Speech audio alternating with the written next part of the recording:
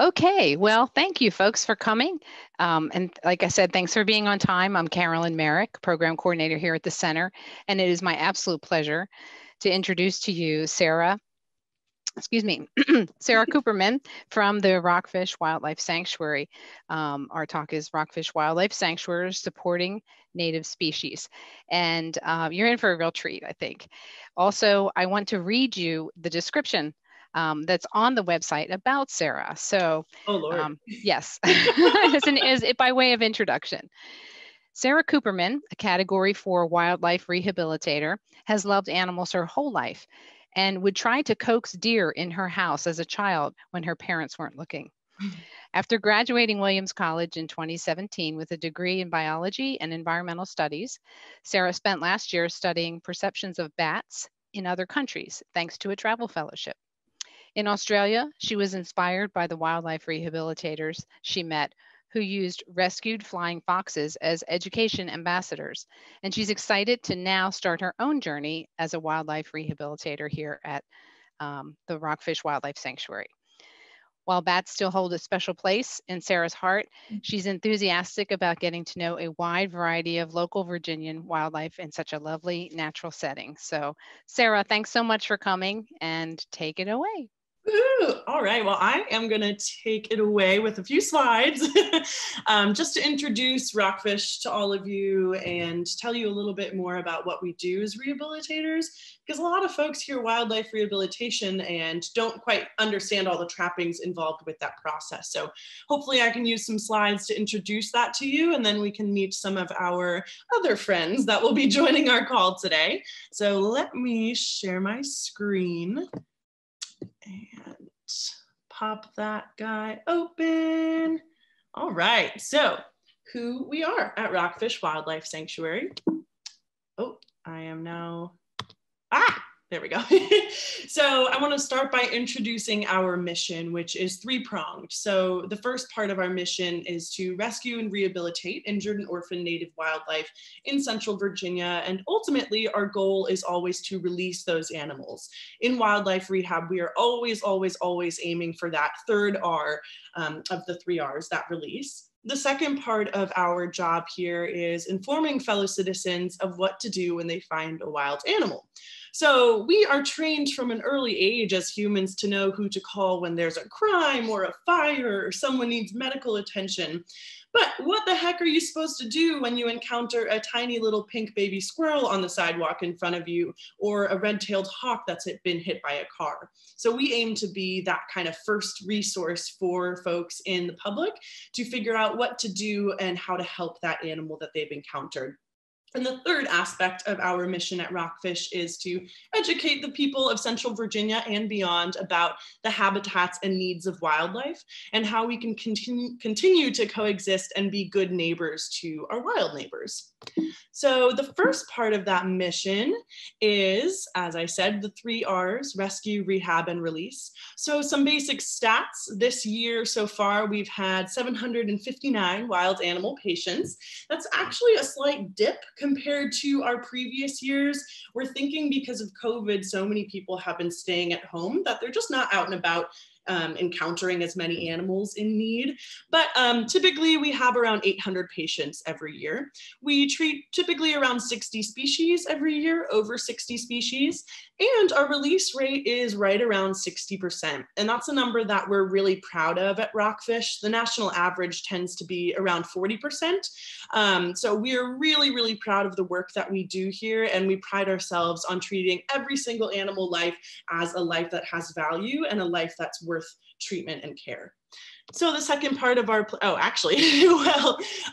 way that we're able to do that mission to rescue, rehab, and release has to do a lot with where we are in Virginia and the gorgeous plot of land that we are lucky to be able to operate from. So we are on 20 plus acres of land down in Nelson County. So it is a little bit of a hike from Charlottesville. I get a lot of good podcast listening time on my commute, but it's perfect to be out in the middle of the woods because it's an ideal environment for our patients. They are in a low stress environment, and that helps them heal and get better so they can get back out into the wild. We have a 3,000 square foot building that is entirely built built for wildlife rehabilitation in the first place. We have 2 indoor nurseries. I am actually coming to you live from one of those nurseries right now that we have converted into a reptile room for the winter. So you can see I'm next to a bunch of turtles right now, and there are 2 space heaters keeping it at around 85 degrees. So it's a little toasty in here, but perfect for our turtle friends. And outside we have 50 outdoor enclosures, and we can house virtually any native species here in Virginia. The only animals we don't currently treat are bears, deer, and eagle, but any other kind of animal you encounter, we are there to help you and guide you to the correct resource. Even if you do encounter a bear, deer, or eagle, we'll give you the proper advice to get that animal into care. So let's talk about the next part of our mission here, which is to teach people, to inform our fellow citizens of what to do when you find that little baby squirrel on the sidewalk. So in our busy season, which typically starts around March and goes through October, we get about 20 phone calls per day of all kinds of crazy situations. Actually, just yesterday, someone called about finding a box of 45 pet rats in the middle of a baseball field. So at that, while we can't take those animals into our care because they're domestic species, we're able to serve as that first resource and direct them to the proper resource for that situation, which would be the SPCA. So we get tons and tons of calls, and we are there to help people find the right way to help that animal, whether that's coming to us, going over to the Wildlife Center of Virginia, where that animal can receive veterinary care, or another resource like the SPCA. And then our third part of our program is education and outreach, which I'm so excited to be doing with y'all today. But we have a great squad of education ambassador animals that for whatever reason are not able to be released back out into the wild. So because of that, they live with us in the lap of luxury here at Rockfish, and they serve as ambassadors for their species and meet people of all ages in the public. So our animals typically reach over 3,000 people per year. So it's really exciting to watch a child see a vulture for the first time.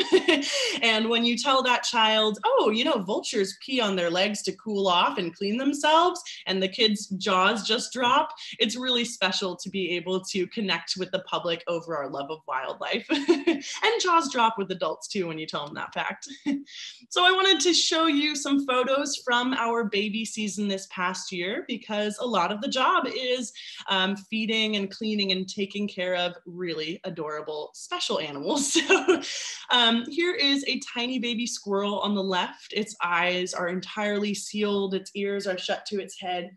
Typically, squirrels are our first animals to come in and mark the start of our baby season.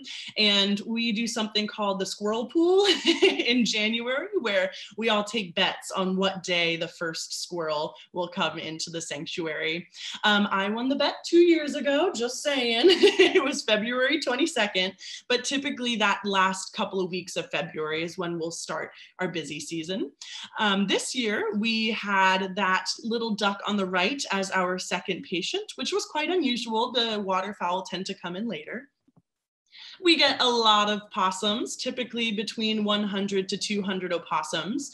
And opossums can come in litter sizes up to 13 animals at once. So in one day, you may gain a whole bunch of new patients just from one litter of possums. And they grow up to be extra cute, as you can see on that guy on the right. This year, we had a special situation. So we do have enclosures to take care of birds of prey here. And this summer, we were surprised when a woman called in saying, yeah, I just woke up to a bunch of vultures sitting in my fireplace. And so we had her send us some photos. And lo and behold, it was actually a clutch of barn owlets. They look certainly like vultures. They're very strange looking little alien birds, but these birds came into our care, and we rehabilitated them for the next 2 months until they looked like this. So these were photos of the barn owls on the day of their release. That's why they're in a small crate. We were taking them out to the farm that they were going to be released at. And as far as we know, they are out there in the world being just absolutely gorgeous and breathtaking. So it was really special to be able to work with such amazing creatures. Something funny that we do when we rehabilitate raptors is cover our entire faces. So this year we would wear a mask on our nose and mouth, and then we'd put another mask on top of our head. So we looked sort of like blue alien Smurf people. We could hardly see anything, but that makes it so the bird is not imprinting on humans. The bird is not getting comfortable with people, and the bird is then able to be released knowing that it's a barn owl. So just an example of kind of those extra steps we take to make sure that the animals thrive once they are released. Something special about our facility is we are one of the only facilities in Virginia that accepts large swaths of rabies vector species. So it doesn't mean that they're rabid. It just means that the species has a statistically higher chance of carrying the rabies virus. So we do take red fox kits like this sweet little thing. This was our very first patient of 2020 this year, which was a total surprise. As I said, squirrels are typically our first baby. But in came this little 100-gram tiny chocolatey poof of fur that grew up to be a gorgeous red fox kit. And we are also one of the only facilities in Virginia that accepts raccoons at all. So this year, I think we're up to 96 raccoons in our intakes. So we treat a lot of raccoons around here. They are very cute. And then that little guy on the left is a baby skunk, which we treat as well. Pro tip, they don't spray us all the time. What we do is tuck their tail under their tushy, and then they can't spray us. So that's how we stay spray-free at Rockfish. So I just wanted to give you a glimpse of what we do and what kind of animals we treat before I introduce you to some of those animals. But a quick note, we're currently doing an online auction art fundraiser right now. And the link for that is on our website, which is listed right on that slide, just our name.org. And it's also posted on Facebook. So if you want, you can go and check out the pieces that we are fundraising. And there's also just a plain fundraiser you can donate to if you're not feeling in the artistic mood. But with that being said, I'll leave this slideshow and then introduce you to a few of our critters that are education ambassador animals. So these are the animals that, for whatever medical or behavioral reason, were not well suited to life out in the wild. So they live with us. It's great with adults because typically I don't need to say, okay, we're now going to channel our inner tree and take a deep breath and remember to be nice and quiet when the creatures come out. But if you would like, you can channel your inner tree right now. But I am going to start off by hand sanitizing. Not just because of COVID, of course, but my first guest today is an eastern box turtle. And whenever handling turtles, we can make them quite sick with the bacteria that we have on our hands as humans. So I always make sure before handling our turtles that I am totally clean. I just washed my hands before hopping on the Zoom call, and now I've sanitized for that extra bit. But I'm gonna go grab him so you'll get the distinct pleasure of looking at our linen wall. All right, hey bud. So this is one of my coworkers. This is a tar, and a tar, as I said, is an eastern box turtle. He's very nice and toasty. He was just sunning himself under his UV light and laying on top of his heat pad. So in the wintertime, turtles, all reptiles actually do something like hibernation. It's called brumation. And they basically shut down for the winter time. But because we use a tar at educational programs, and because the other turtles that were overwintering need to heal from their injuries, we don't want them to hibernate. We don't want them to shut down for the winter. So that's why we've turned this room into a big old reptile room, so they're not getting those cold weather cues to go, oh, time to really slow down. So a tar is a very friendly, curious fellow, and that is because, unfortunately, he was confiscated from an animal hoarding situation. So it's such a bummer in that context. context, he became entirely habituated to humans. So you can see he is very curious right now. Most turtles, if you encounter them in the wild, go into their shell, the trademark going into their shell, but a tar loves an audience. He is quite a people's turtle. So when the Department of Game officers were looking through all of these animals from this hoarding situation, they saw this turtle and thought, you know, this guy's not going to make it very long in the wild. So he came to live with us as an education ambassador. The other and more important reason why he was not releasable is because we had no idea where he came from. And that is very important. So whenever someone brings a turtle into care, we always make sure they take really exact notes on where exactly that turtle came from, basically down to GPS coordinates if possible. And that's because a turtle can spend its entire life pretty much in the size of a football field. They don't have big home territories, but everything they do will be inside of that home territory. They know where the best berries are. They know where the best spas are. By spas, I mean puddles. And then they know where the neighboring turtles start, where their territories start. So we just knew that a tar was being kept as a pet, and we had no idea where in the world he would have come from. If we just put him down on the road, he would have spent his entire life, which can go up to 40 plus years in the wild, trying to get back to his home territory. And naturally, that can be a death sentence for turtles when they're just released back out into the wild, not in the right spot. So this is important to keep in mind when you're trying to help turtles. So animal lovers, I'm sure we're all on the Zoom call because of that. If you encounter a turtle on the road, the best way to help it is just sanitize your hands, pick it up like a sandwich, and then shuffle it across the road in the direction that it was pointing. Even if he's all the way by this curb over here, if he's pointing that way, you're still gonna pick him up like a sandwich and move him all the way across the road. If you just scuttle him back to wherever he was closest to, he's gonna go right back out into that road. Also, you don't wanna say, oh, you know, I have a really nice patch of woods in my backyard. I'm just gonna move him there. Again, that's removing him from his home territory and spelling disaster essentially to a turtle. So really good information to keep in mind when looking out for the turtles on the road. It's awesome to help them. Just make sure you're doing it the right way. But a few facts about turtles in the first place. Box turtles, it's a whole group of turtles across the United States, and they're called that because they have this special hinge. So a lot of turtles just have a flat bottom of their shell, a flat carapace. Carapace is the top, plastron is the bottom. Ooh, those scientific words, it's the heat in here, I'm telling you. So on his tummy side, the plastron of the shell, he has that special hinge that he can manually close. So sort of like closing the door of your bedroom, a tar is able to do the same thing and totally seal in around the shell. And that's pretty unique among turtles. All turtles can go inside their shell, but box turtles can take it that step further and totally seal up the shell. So they are not aquatic.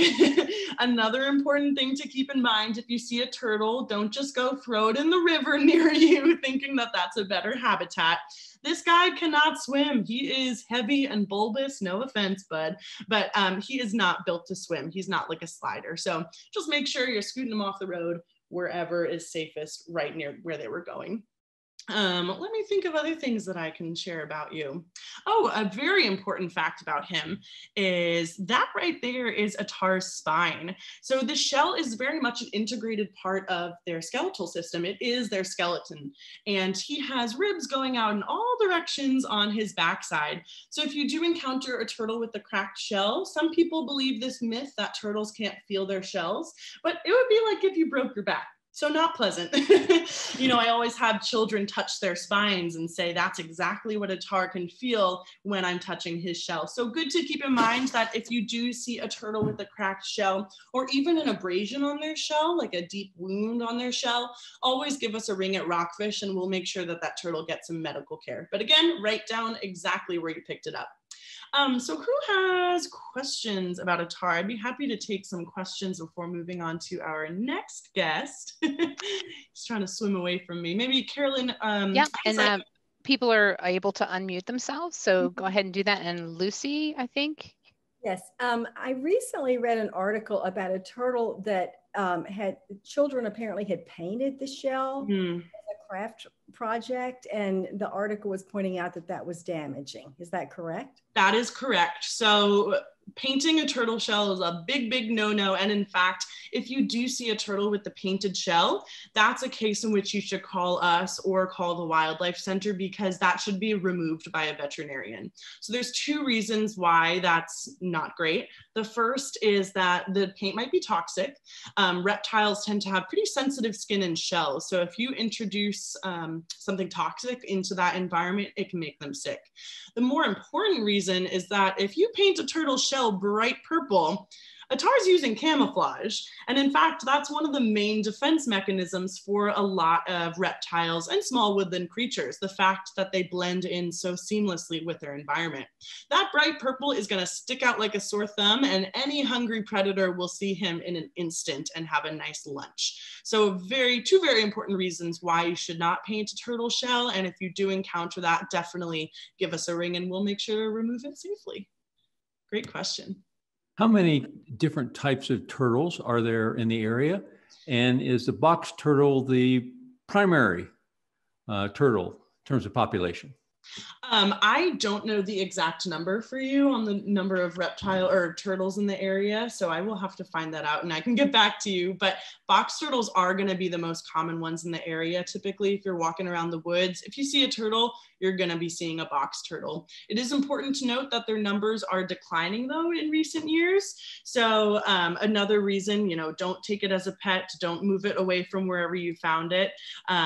Really, we need to protect these guys. But yeah, their numbers are declining due to habitat loss mostly, and the fact that so many people will kidnap them and take them as pets, just like Atar was. What is their lifespan in years? So for a box turtle like this, they can live over 40 years typically. In captivity, it's going to be over 40. In the wild, you're more looking at like 20 plus years. But a lot of turtles, a really cool thing about reptiles is that when they hatch from their eggs, or occasionally there's live birth, there is absolutely no parental care. So if you encounter a turtle in the wilds that's the size of a quarter or a nickel, that turtle doesn't need help. That turtle's not an orphan. They are hatched knowing totally what to do, how to be a wild animal, and how to go from there. There's zero parental care involved. So a lot of turtles, for that reason, they have big clutches because many of them are eaten early on. So that lifespan is definitely just for the turtles that make it to a larger size. What do they eat? Yeah, so Atar in the wild, they're pretty opportunistic and they are omnivores. So they can eat vegetable food and meat.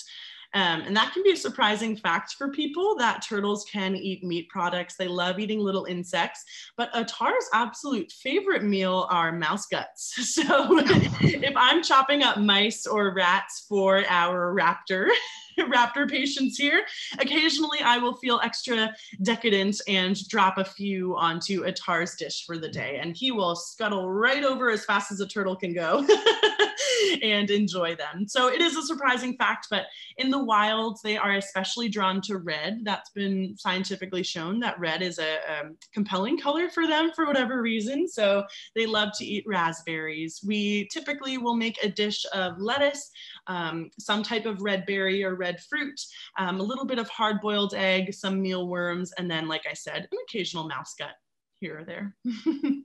Yum. All right, so I am gonna put him away and then move on to our next guest today. Just, I think one person, Oh, Barbara, yeah. did you have a question? Yeah, a box turtle and a snapping turtle, two different turtles? Yes, so snapping turtles and box turtles are different. That's a great question. So snapping turtles tend to be real big. If you see them when they're small, it's hard to describe, but I honestly just typically tell people they look like little dinosaurs. They have much more ridged shells. They tend to be a more uniformly dark, muddy color, and that's because they are more aquatic turtles. So they're not trying to camouflage into the forest floor where there's leaf litter and sticks and twigs that make a variety of colors that would end up on this guy's shell. They are just kind of mud color for the muddy waters that they hang out in. They also have a much longer, thicker tail. And if you think that you might have encountered a snapping turtle on the road, don't be afraid to help it. What you should do is, if you have anything long in your truck, like or your car, I tend to have a window ice scraper in my car at all times. You never know, it just hangs out in the trunk. What you can do is hop out into the road, if it's safe to do so, pop that right in front of the turtle's mouth, and often they will latch onto it, giving you the opportunity to shuffle them across the road. Snapping turtles have telescopic necks, so if I held a snapping turtle like this, he could really easily just go right under and squish me, which would not be very fun, especially if you're just trying to help that animal. So always make sure that that mouth is occupied before moving them across the road. All right, I am gonna pop him back into his enclosure, and then I will take out my next guest. Back to the linen view. All right, thanks, Atar. So my next coworker, I am going to sanitize my hands again, because you should not only sanitize right before you handle a turtle, but after you handle a turtle as well. And that's so that turtle doesn't make you sick. You know, people used to talk all the time about how they can carry salmonella and whatnot, which is true. So always just make sure you're extra. The turtle. Sorry. Every year in my yard, turtles will lay their eggs in the yard, yeah, and then bury them and then go on. Yeah. Come back to that same place. It seems like they're in the same area, that then the next year they come and lay their eggs. Would that be the same turtle, or maybe the eggs of, you know, to go back?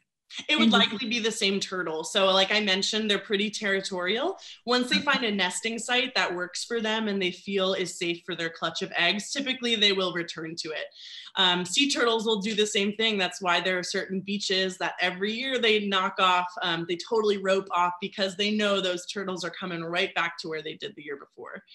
All right, I am gonna go grab my snake. Not a sentence you hear every day, I guess. All right. Barbara, how lucky you are. I hope you think it's lucky that you get this clutch of turtles every year. Wow, that's exciting. All right. So this beautiful lady, one of my favorite coworkers, don't tell the humans I said that. This is Autumn, and she is a corn snake. And I just think she's so gorgeous. She's about 3.5 feet long, but she is a constrictor. So typically in the snake world, I like to think of it as venomous snakes that will use their venom to stun prey, and then they'll eat it, or constrictors. So these are snakes like corn snakes that will wrap around their prey to stun the prey or kill the prey before they eat it.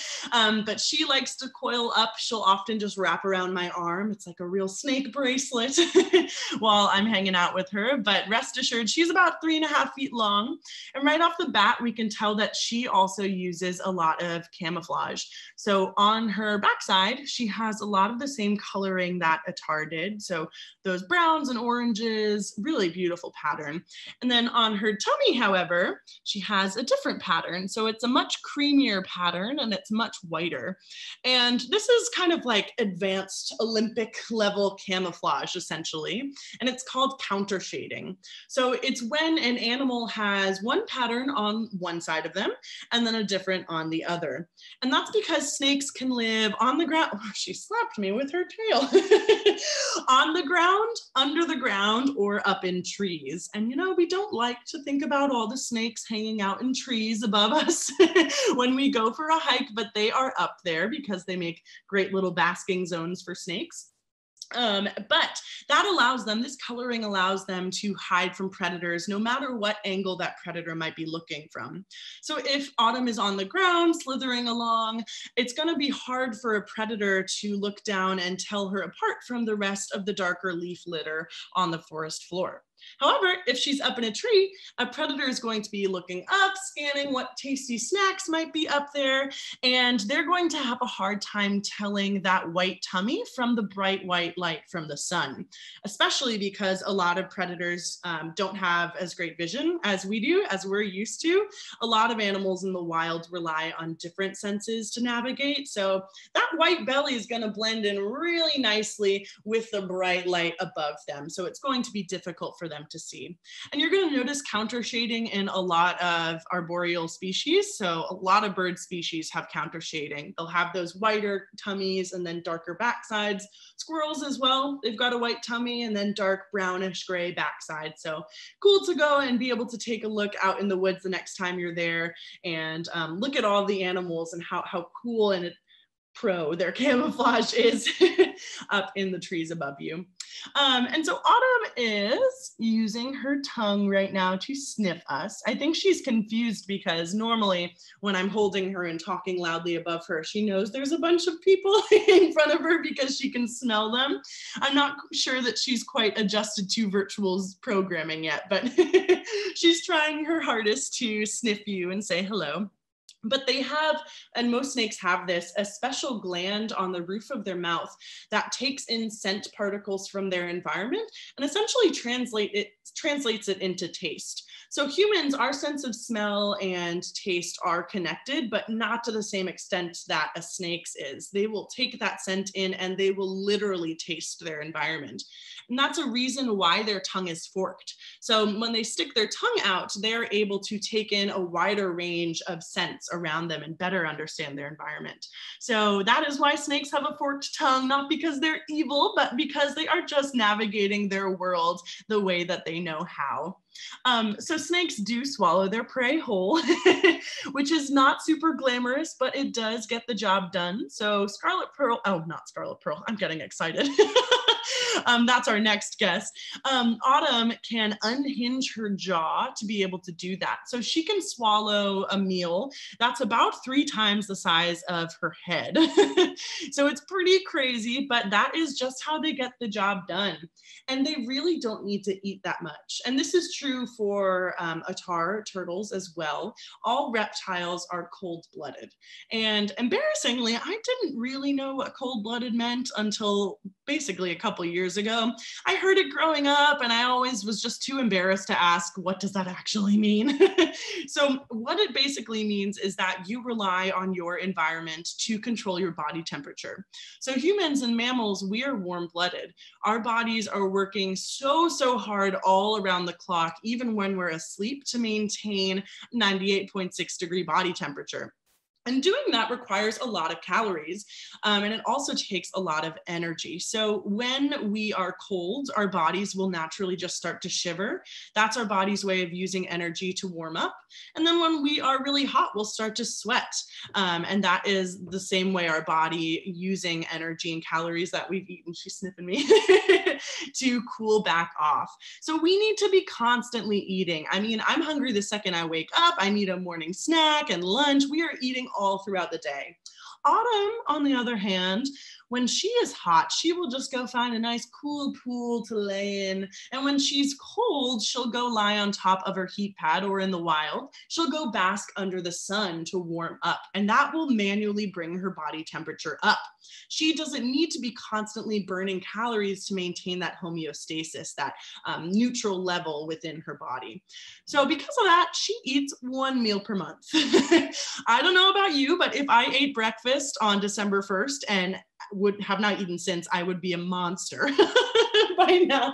I would have been a monster by noon on December 1st. So that is a cool way that reptiles have adapted to scarcity. They are able to just slow their bodies down when resources are not super available.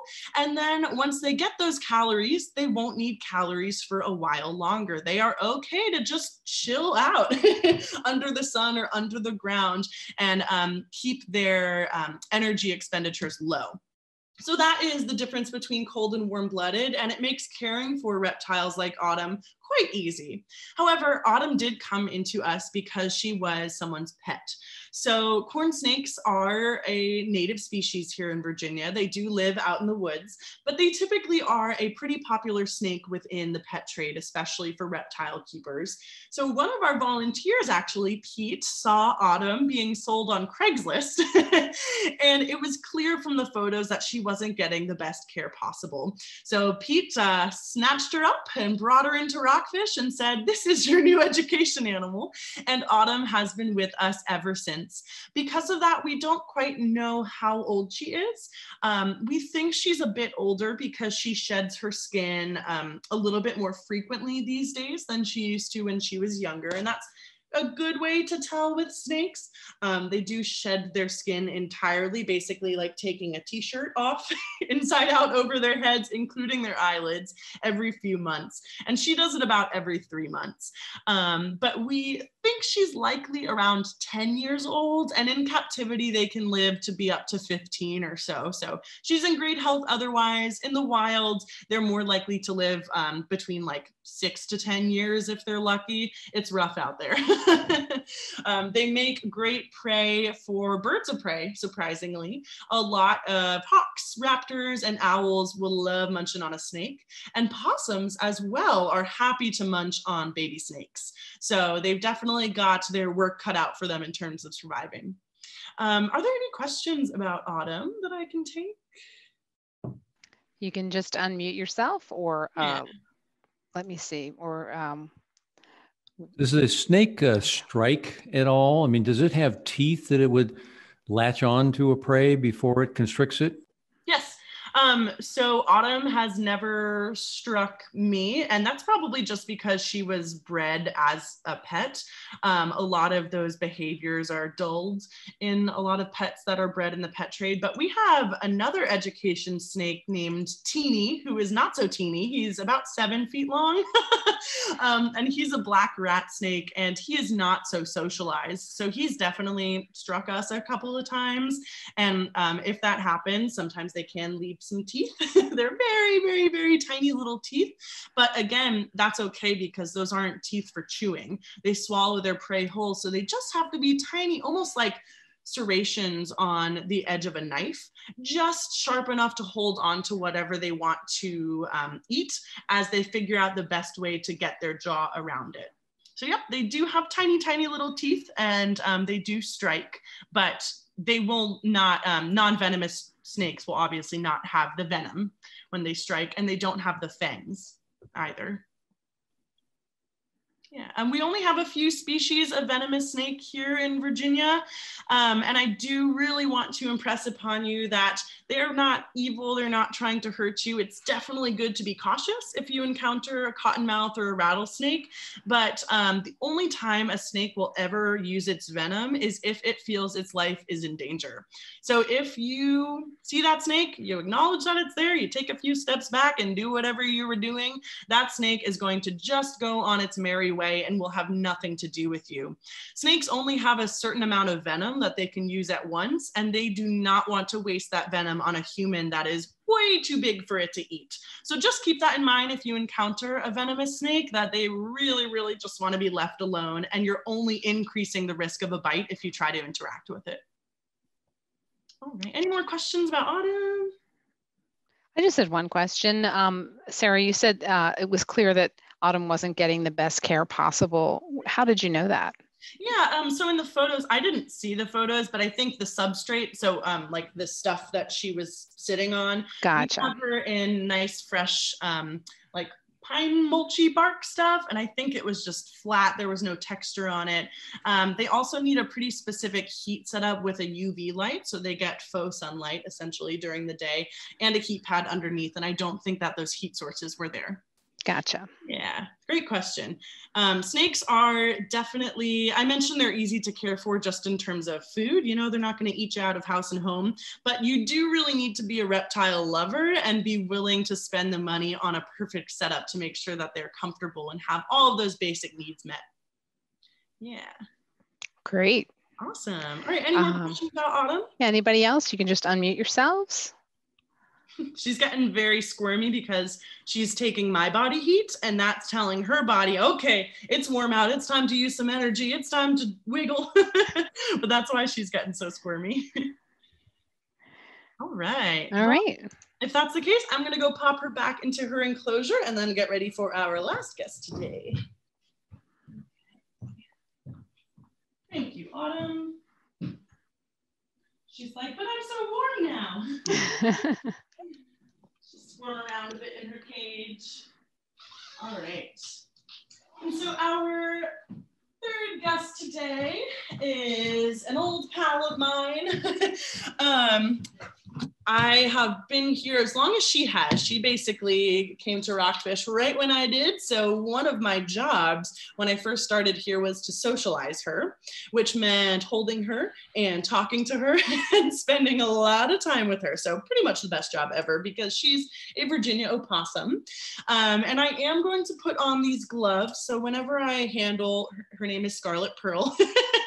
Whenever I handle her, I always make sure to wear these because opossums have the most teeth of any mammal in North America, including humans. They have 50 little razor sharp teeth, and they also don't have wonderful vision. So if Scarlet Pearl smells banana from meal prep earlier in the day on my hands, she might just take a little exploratory nibble. So I always like to make sure I've got my gloves on, and I'm gonna pop this right down on the table because I've set up a little snuffle mat for Scarlet Pearl so she can be foraging for food while I talk about her. All right, let me go grab her. Hello, ma'am. She's fast asleep. Oh, miss. So here's Scarlet Pearl. As I said, she is a Virginia opossum. She's just getting her bearings right now, and she's gonna start to snuffle for food. These mats are really wonderful for mental stimulation. So it's really important that all of our captive animals and our rehabilitation patients receive a lot of mental stimulation. That helps basically cue up those instincts that they're born with to forage and to explore their environment with their food and with their mouth if you're a possum. So I've just hidden some kibble in this snuffle mat, and she loves going after it while we do Zoom outreach programming. But Scarlet Pearl is a love of mine. I have absolutely fallen in love with Virginia opossums. And it is important to note that Virginia opossums, that's the name for all of the possums in North America. So we are just lucky that it is called the Virginia opossum, but any opossum that you see in North America, the species is the Virginia opossum. And they are our only marsupial in the United States, in North America, actually, including Canada. Once you go to Mexico and below, I believe there's 8 species in Mexico of possums, and then many more in South America. But we are special in that we have the opossum. So there are no just possums in North America. It is all the Virginia opossum. It's just easy to get a bit lazy. I know I do, and drop the O off of that. But whenever you're writing it, it's always going to be opossum. But as I said, there are only marsupial. So she's chewing with her mouth open. So that means that they are a pouched mammal. In Latin, it literally translates to 2 wombs. So she has an internal uterus, and then she basically has 2 portholes out into her pouch, and that's the second womb for an opossum. And the pouch, it's not like this sealed shut thing. It's a big fuzzy pocket on her tummy. I would show you, but she gets a little shy, so I will not indignify her by doing that today. But just imagine it's a big fuzzy pocket right on her belly. And when those babies are born, they travel from the internal uterus where they were fertilized, and they are about the size of a bumblebee.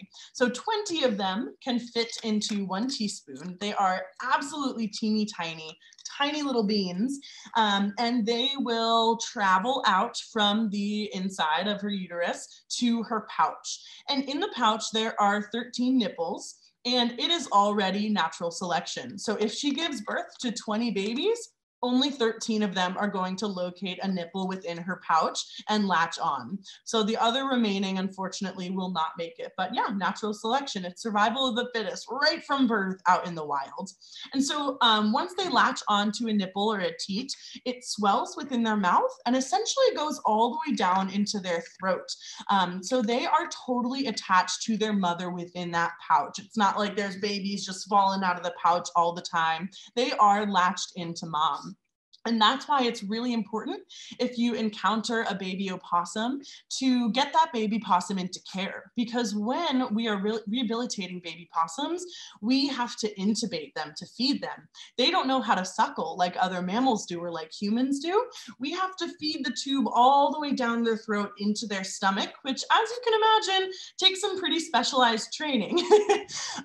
So that's why it's really important to get them into a wildlife rehabilitator's care who knows how to feed them using that tube method. So once they're in the pouch and they each have a nipple, they get that amazing 24/7 drip of milk from their mom.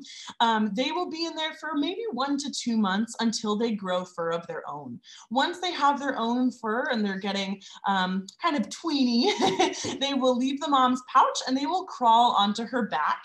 So if you are ever lucky, you will see the opossum mom school bus, as I like to call it. So a mom walking around with up to 12 or so babies just clinging to her fur. However, cover your ears. Opossums are not the best moms. So if one of those babies falls off, she's not going back for that baby. It's another example of why animals in the wild, especially smaller prey animals, have so many babies at once. It's because they anticipate predation or some of them just not making it. So if you do find a baby possum clinging to the back porch one morning, definitely give us a ring, because mom is not going to come back. Reuniting is not really a scenario that we encounter with mammals or with opossums, excuse me. Normally with mammals, we'll recommend that if you find a baby one, that you leave it out for a few hours and make sure that there's no mother in the area coming down to feed it or grab it and take it back to the nest or den. With an opossum, that baby's on its own and should come into us. So feel free to just give us a call. But yeah, they have very interesting reproduction, but they have so many babies because they really don't live for a long time. So an opossum's lifespan in the wild is just 1 year, which is very short and very surprising, particularly because a lot of the mammals that we like to think about are these big charismatic megafauna like polar bears or elephants that live for much longer than that and will have only 1 or 2 babies at a time. In ecology, though, we divide mammals and most animals into kind of 2 different camps. So some animals are like that, where they're long-lived and they have just 1 or 2 babies at a time, and they don't have many offspring overall. So humans are in that camp. We live for 70 years. We maybe have up to 4+ children. That's on the larger end these days. With many other smaller animals that make good prey, like an opossum, they live for a very short amount of time and they have a ton of babies all at once. And once they've done that, they've survived, they've reproduced, and their job is done as a species, because that's what we're all here to do as animals. We're here to survive and reproduce. So for opossums, it just looks a little bit different. So within that 1 year of life, they will be born, they will sexually mature, they will mate, they will have 13 new babies, and then often they are too old to take care of themselves in the wild. They slow down a lot and they're eaten by something or otherwise pass on. Scarlet Pearl is 2.5. So she is quite ancient for an opossum. However, we have amazing veterinarians at the Wildlife Center of Virginia that treat all of our education ambassador patients. So she's currently on glucosamine. She's on a joint supplement and she gets a special arthritis medication 3 times a week, and she is doing really well. She's on a very strict diet and has exercise hour 3 times a week with us. So she is doing absolutely fabulously. In captivity with this kind of care, a lifespan can be up to around 4 years. So as you can imagine, we're quite attached to Miss Scarlet Pearl.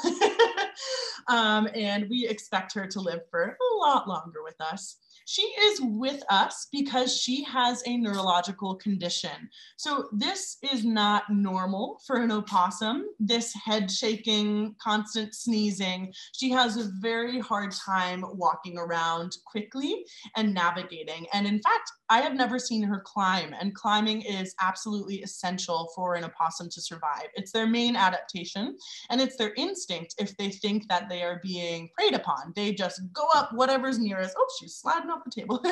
They go up the nearest tall thing, normally a tree, and that's how they hide. Scarlet Pearl came in with a bunch of her siblings, and we went to go release them, and then we noticed that she was ataxic. So she was basically kind of on her side, walking in circles, not really moving super well. And our vets at the Wildlife Center determined she had some kind of neurological condition. We don't have a name for it. As you can imagine, there's not a lot of money being poured into the fields of opossum neurology these days. One day. But because of that, she was not a fit candidate for release, and she lives with us. So I mentioned she came in with her siblings, and that's important to note. So those possums in the mom's pouch are very well protected. It is a really nice little warm, safe haven from the world. But opossums are often, unfortunately, hit by cars. They are nocturnal, they are low to the ground, they're pretty slow, no offense. So it can often be really difficult to see them until it's too late. However, there is hope. If you do hit a possum, especially between February and September, if it's safe to do so, don't hop out on the side of I-64, but if you're on a nice country back road, hop out and use something like a stick or even your hand covered in a towel to gently turn mom over and look on her belly. Right where your belly button is right where the pouch is on an opossum. And it is very easy to see if there are babies inside. Like I mentioned, it's not sealed shut. You won't have to pry anything open. You just see a lot of squirming and hands and faces right in there. If there are babies in there, they can survive for another 24 hours or so after their mom has passed. So you can take them right out, keep them nice and warm in the car. Sometimes that's keeping them on your lap, and bring them right into us or your nearest wildlife center. Actually, twice this past summer, I went to go get groceries at the Food Line in Livingston. And on one morning, I noticed, oh, there's an opossum there that I didn't see there the day before. I'm just gonna stop and check. Lo and behold, there were 9 babies in that opossum's pouch. And then I think there were 11 babies the second time it happened. And in both of those cases, I was able to take those babies, bring them right back to Rockfish, and my coworker Julia was able to feed them right away and get them nice and warm. And those babies have since been released. So always good to keep in mind that opossums are quite robust little creatures. They have a great will to survive, and there is still hope for even the most unfortunate of opossum moms. I mentioned that they're great climbers, so I do want to share a few of their awesome adaptations that they have to be able to do so. So one is this, I'm gonna just turn the mat around. I know, she's like, where's the kibble? It's all gone. She's on a diet though, so I shouldn't give her more. They have a prehensile tail. So most mammals with tails, it's just an extension of their spine and it helps with balance. But an opossum can wrap their tail around things. Ooh. Hitting my keyboard. And that allows them to better navigate up in aerial environments through trees. And it's also notably furless. So it's kind of scaly. A lot of people say, oh, it looks like a rat's tail. Well, it sort of is. And that's because if they use their tail to grip, that would be like if we had furry palms. If you try and pick up a mug with a furry palm, it's just gonna slide right out of your hand. So having a surface with more friction with those scales allows her to actually be able to grip with the tail that she has that can wrap around things. They also have very dexterous little thumbs, or hands. You can see she's kind of holding them up. It looks like a little human finger with fingerless gloves on, but on her back feet, she's just way more interested in the kibble, understandably. She has an opposable thumb. She sometimes is a little shy about showing it off. I know, oh goodness. But she has an opposable thumb that looks just like ours. I don't think she's going to show it off for us today, unfortunately. But they use that opposable thumb to hang out in the trees and really climb and grip their environment. So that thumb is what allows them to hold around things, as opposed to other mammals that don't have that and just have to hang. So it really helps them excel up in the trees. And I do want to say, before taking some questions around her, that opossums make incredible neighbors. And that is, all right, I'm going to give you some more. They make amazing neighbors because of something that they eat. So opossums are pretty much our best defense in the wild against ticks. One opossum can eat 5,000 ticks or more per summer. So that's just one opossum in your yard can eat up to 5,000 or more ticks. So that's incredible. And it's wonderful to have a population of opossums in their neighborhood because they are able to keep us more safe from tick-borne diseases, as well as keeping our pets and our kids safe too. So they do that because they split their day between eating, as she's doing, sleeping, and grooming themselves. So she uses those fingerless glove hands to groom her lustrous coat all day long. And when she encounters a tick on her, which is quite often because she's a nice warm host for that tick, instead of plucking it off with tweezers and, throwing it down the toilet like humans do, she pops it into her mouth and has a snack. So they are able to really wonderfully control our pest population here in Virginia. They also are a great predator for a lot of non-native mice and rats. So it's just another reason why they're so great in the neighborhood. So I'd love to take some questions with the time that I have left, whether that's about Scarlet Pearl or our rehabilitation facility or any of the animals that we have. Really, any questions that you might have, I'd love to hear. And Scarlet Pearl will stay out with us while we chat. I have one. What was wrong with, I think it was the barn owls that you released that looked so much better with the after pictures? Yes, they did look so much better. How did they get like that? I mean, they didn't even look like the same animal. Yes. Bird, So those animals came into us because they fell down someone's fireplace. So she woke up one morning to a clutch of baby barn owls sitting in her living room because they had toppled down the fireplace. And it wasn't really possible to put them back up there. We didn't know where the parents were or what kind of situation that was. So in that case, we determined that it would be best for them to come into care because clearly something went wrong for them to end up down there. So they came in, and a lot of baby raptors are born looking pretty ugly because they're born with the beak and the talons, but they're mostly just born with that soft feathery down. They don't need the big waterproofing or flight feathers that come as they develop because they're not flying anywhere. They are staying in their nest or in their tree, being taken care of by their parents. So as they grow up and mature, those more mature feathers will come in, and then they can start to fly. But it is a pretty dramatic transformation. I've never seen a baby. I thought it was like illness or something. Yeah, no, that's just a normal looking barn owlet. Okay. And a baby owl is called an owlet, which I think is the cutest thing that I've ever heard. But just passing that on.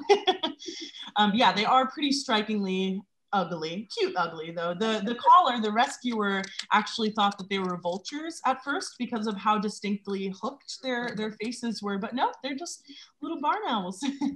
Amazing. Yeah. I see someone else is unmuted. Did you want? I have a question. Well, first of all, thank you, Sarah. This was really interesting. Oh, thank you. Yeah. I have a question about squirrels. Last year, I had a squirrel on my patio, and it was injured. It was so sad, and so I called your organization, and I couldn't bring it over unless put it in a cage or something. But anyway, in the course of the conversation, the person said to me, "You shouldn't be feeding them because I'll feed them peanuts." And I was telling a friend of mine that, and she said, "Well, it's winter and we feed birds. People go to the store and buy bird seed. So why is it okay to feed birds, but not to buy food and feed squirrels? Because they're out there too, looking for food." Yeah, of course. That's a really great and complicated question because there's so many different kind of camps around this. So some people will say, well, let's not feed the birds at all either, because then if we're going to abide by this rule of not feeding wildlife, then birds definitely fall under that umbrella. However, there are plenty of people that do love feeding birds. It's really great for people to get to know their environment a little bit better and become advocates for birds. We need more advocates for birds. So I totally understand why people will continue to feed birds. And it's tough to feed birds in a way that excludes squirrels, especially when they eat so much of the same stuff. So that's going to naturally happen if you do have a bird feeder. I think what is best in that situation is to not purposefully put food out specifically for the squirrel. So if you do have a bird feeder, try and have a feeder that is, they call it squirrel proof. Seed will still fall down and the squirrels will come and forage from that. But that's a good option to deter squirrels or other animals, because if there are squirrels coming during the day, there are a lot more animals coming at night and starting to rely on that food source. And it's that reliance that we want to prevent, because we don't want animals, A, to expect food from humans, and we don't want animals to get comfortable with humans, because that's not only not healthy for the animal and their diet, but also it can be dangerous for humans if we suddenly have a bunch of squirrels that are approaching humans in public spaces. So I would recommend against maybe putting peanuts out for squirrels specifically, but if you are feeding birds from a bird feeder, that's going to naturally happen. It's just going that extra step of putting food out, you know, cat food out for opossums or peanuts out on the porch for squirrels, where I'd recommend against that just for their safety and for yours. But yeah, it's a big old umbrella of a question, a lot of different opinions in that area. Thanks for asking. Thank you. Are you an employee of the Rockfish Sanctuary, but not the owner? No, so our founder and executive director is named Natu Attinger, and she actually founded our sanctuary out of her home way back in 2004. And as you can imagine, you can only handle so many raccoons on your property at once, needing care for building and starting a designated facility for it. So I am an employee here. I am currently our outreach coordinator. So I am a wildlife rehabilitator in our busy summertime. And during the winter, I get to focus more on outreach programming and talking to folks like you about why it's so important to have rehabbers and to support our wildlife. So I am staff. We do have a variety of volunteers. So we have volunteers that come in and help care for the animals. We're always looking for more volunteers. But there are also ways to volunteer time or money as well. So we have an active working board that we're always looking for new interest in if you're interested in joining our board. And we run a variety of fundraisers throughout the year that you can share with friends. We're also always looking for extra donations of supplies, or if you have old towels or blankets in your house, we go so many during the year. So a couple of old towels goes a long way for an orphaned raccoon. Oh, good, because I've got a lot of stuff like that. And that would be like maybe fabric recycling. You know, you have stuff that you want to get rid of. And I'm sure there are things that you wouldn't want to take, but that's a good idea. Yeah, we have a list on our website of supplies, like typically stuff you can get from the grocery store, stuff you have lying around that we're in search of. So definitely check that out for a more extensive list. Yeah, good. Well, you're a natural. Yes. Oh, thanks. It's all because of my coworkers. They make you look good, right? Oh, thank you. I know we're a few minutes over and there's some folks putting thank yous in the chat, but I also see James W. Patterson 1. Yes. You're unmuted. Did you want to say something? I'm Julie Patterson. And okay. I have a quick question for Sarah. When you mentioned you had been to Food Lion and bought some food for the feeding, and you noticed a baby opossum and then found 9 or 11 or whatever you mentioned, had the mother been killed and you were able to save the babies? Yes, so I should have been more clear, I apologize. The mother had clearly been hit by a car, so I just saw an adult possum lying in the road. It was dead, so I couldn't help it at that point, but I did just decide, oh, I'm gonna hop out, maybe it's a mom, you know, maybe it's a female with babies right now, and lo and behold, it was. So if you see an opossum that is, of course, like intact, obviously if something is very much road killed, it's beyond helping. But if you see someone that maybe just got hit in the head and passed away, there's definitely hope for the babies that could still be living inside of that pouch. The most important thing, oh, excuse me? Very interesting, and thank you so much. A wonderful. You're so welcome. Yeah, the most important thing with any baby animal, whether that's a baby mammal or a baby bird, is going to be warmth. Don't worry about feeding it or watering it. That's what the rehabbers are for, because we know exactly how to safely do that.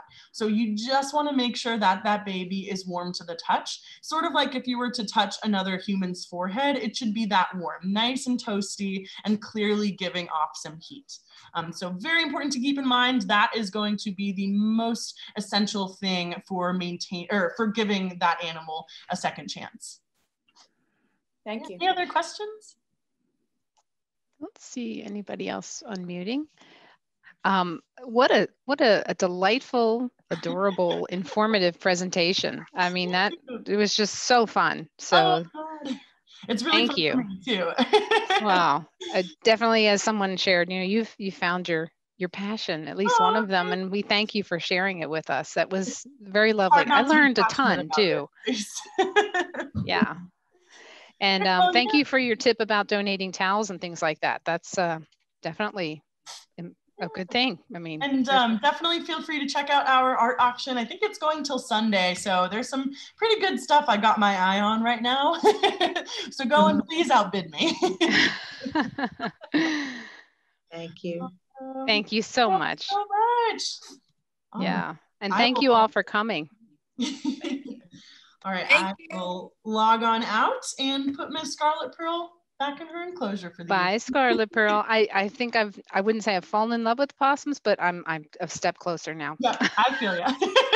One day you'll be a crazy possum lady like me. It's gonna happen. Okay. Thanks so much, Sarah. Thank you so much. Have a great evening, everyone. You too.